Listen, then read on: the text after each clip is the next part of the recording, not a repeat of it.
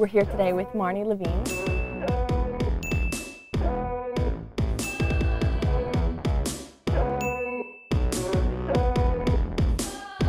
You started your career in the public sector. You worked in, you have experience in government, and now here you are working in Silicon Valley. That's a huge change. There are so many different kinds of roles that one can play in the tech world. 10 years ago, when I was in business school, it would have been impossible for me to say that I wanted to have a job at Instagram and I wanted to be the COO of Instagram because it didn't even exist then. The industry is changing so quickly. For my job in particular, there's no set playbook, but that's what makes it so fun and so interesting and so challenging. How do you feel about Valencia being a popular baby name this year? I think it's hysterical. We are just very thankful that no one has named their child X Pro 2. But there's always next year, so who knows? Who knows? So I'm going to put your skills to the test here and do a couple rapid fire questions. Okay, I'm ready. It's a competition. You have 1 minute to answer as many as we can. Okay, let's do it. Ready? Yes. Timer, set, go. What time do you wake up? 5 a.m. Last person you texted? My husband. Instagram trend you love? Hashtag TBT. Favorite sports team? Warriors. The last book you read? Children's Act, Ian McEwan. Go-to office outfit? Anything black. Favorite app? Besides Instagram, Waze, because I can't get from point A to point B without it. 3 things you'll always find on your desk?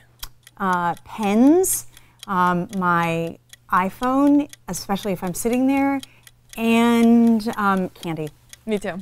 I'm going to come steal some candy. Okay. When you were little, what did you want to be when you grew up? Morning news anchor. If you could have a superpower, what would it be? To create more time in the day. I want that one. What's the last photo you Instagrammed? One with me and Zach King doing a boomerang. Amazing. Best part of your job? Sitting here with people like you. 1 minute. 1 minute. Okay, well, there we go. Good job. Good job, Marne. You've given the sage advice, meandering with a sense of purpose. Yeah. I kind of have meandered around, but each thing sort of connects to each other and builds on some of the skills and experiences that I've had, but I haven't necessarily been able to see what that next thing was going to be. If you had to do anything differently, what would it be? I think that time is our, in some ways, our scarcest and most precious resource.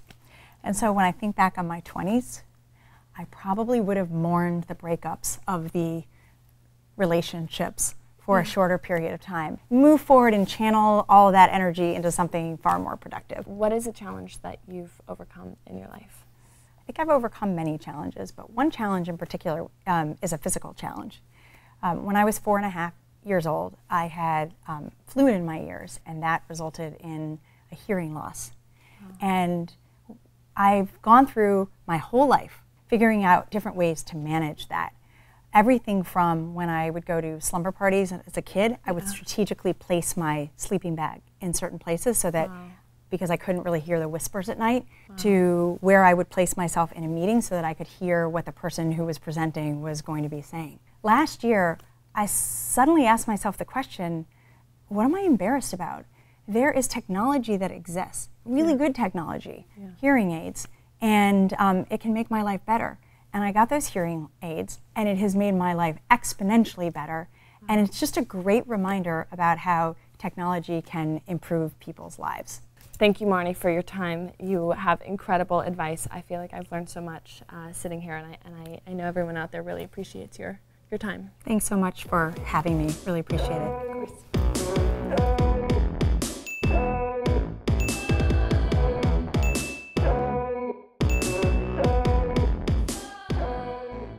There's ways that you could go like